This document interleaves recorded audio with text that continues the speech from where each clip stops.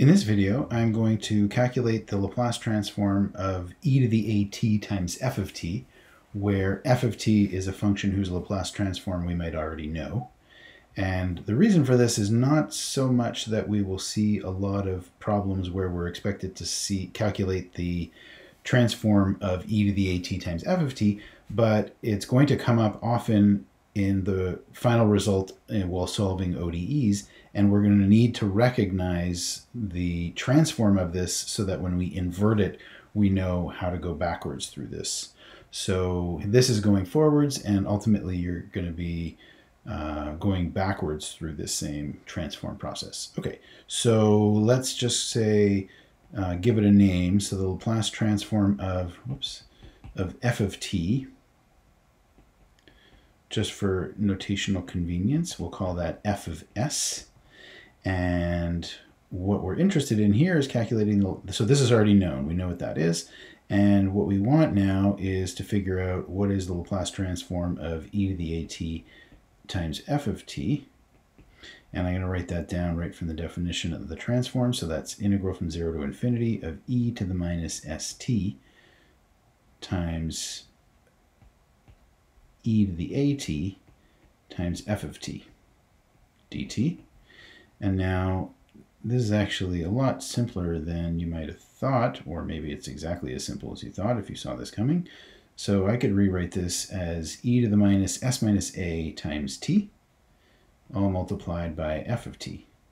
And you'll notice this whole part here and here is exactly the Fourier transform of f of t, and the only thing that's different is this is normally s, and we've replaced it by s minus a, which means that we can just write down that the transform of e to the at f of t is just f of s minus a.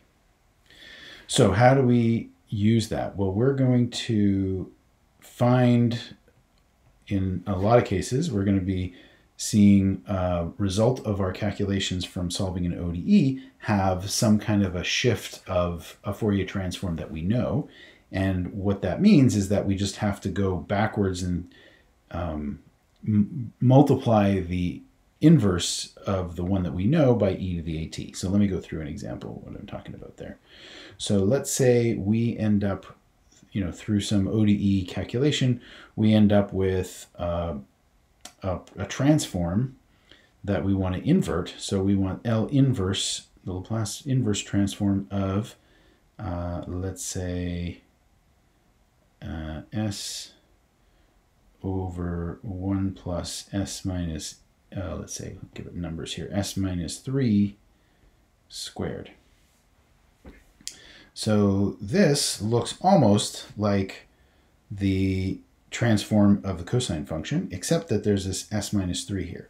So if we could rearrange this so that it looked exactly like the shift of a cosine function, then we could easily use the fact that we calculated, or the transform that we calculated above, to figure out what the inverse transform is. So let's just try to cook up something that works, and this is going to be a trick that will be useful in general in this course in calculating inverse transforms. So in the numerator, what we'd really like is s minus 3, because if we had s minus 3 in the numerator, then we would have a perfect shift of the cosine transform. And so, well, we can't just subtract 3 from the numerator, but if we add 3 and subtract 3, then that doesn't change the numerator at all. It just looks like it. And then we can split it up into s minus 3 over 1 plus s minus 3 squared. And then add to that 3 times 1 plus s minus 3 squared.